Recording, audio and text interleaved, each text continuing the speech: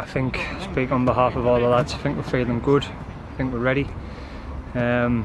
Obviously disappointed not to get the 3 points last week, but I think the first half we were a little bit flat, but second half I think we got ourselves going. And hopefully we take that momentum into this game. We finished strong last week, so yeah, obviously it's a double header, Friday, Monday, so yeah, I think the lads are ready to go and everybody's in good spirit. Yeah, we're looking forward to it. Had a good training session today, good training session yesterday, and prepared well, and we're ready to go, so we're looking forward to being back at home, trying to get 3 points.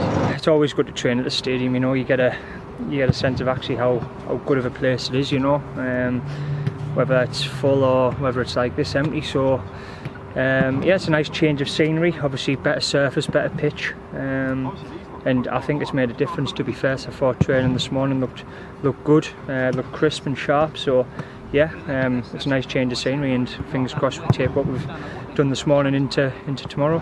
It's always nice to train here, it's a nice pitch, a nice surface, so yeah, it's a good opportunity for us to sort of take in the surroundings again ahead of tomorrow. So yeah, we're all excited, and we're hoping we get as many fans as we can to help us try and get the 3 points.